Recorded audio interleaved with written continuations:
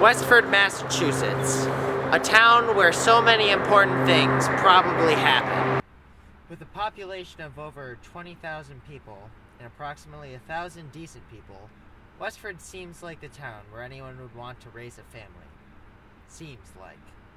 What was once a sleepy farming community has evolved into a bustling tech hub, where the great minds of this fair town go to work on computer chips, routers, software, and coping with their disillusionment concerning the American dream.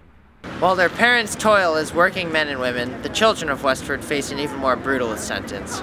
Westford Academy, or colloquially known as the Devourer of Souls, is a competitive public school with a competitive private name. Students at Westford Academy are treated as some of the finest teachers in the country, as well as some of the most heinous students in administration. When students are not professing their hatred for their rival, Acton Boxborough, they can be found at the Friday night football game, smoking on the path behind the school, or exaggerating their own perceived self-importance. Speaking of which, this is the Westford Police Station, the home to the Westford Police Department. Don't drive too past the station. They hate that the most. Down the street from the police station is the Parish Center for the Arts, with such diverse offerings ranging from barn dances to cafe-style acoustic nights. The Parish Center for the Arts is known by Westford Academy students as the place where they heard you play with your crappy band. The people of Westford have one convenient choice for grocery shopping: Market Basket. Located in the commercial center, Market Basket is a perfect destination for anyone who likes to eat food.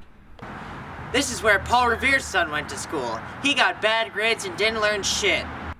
The residential areas of Westford vary greatly, with each neighborhood having its own special personality.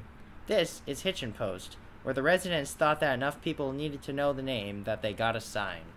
People in Hitchin Post devote most of their leisure time to making sure their neighbors' belongings do not make them feel inadequate.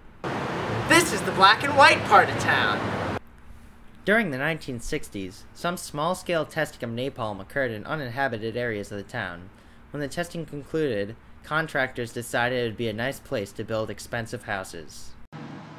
In conclusion, Westford is really, really great.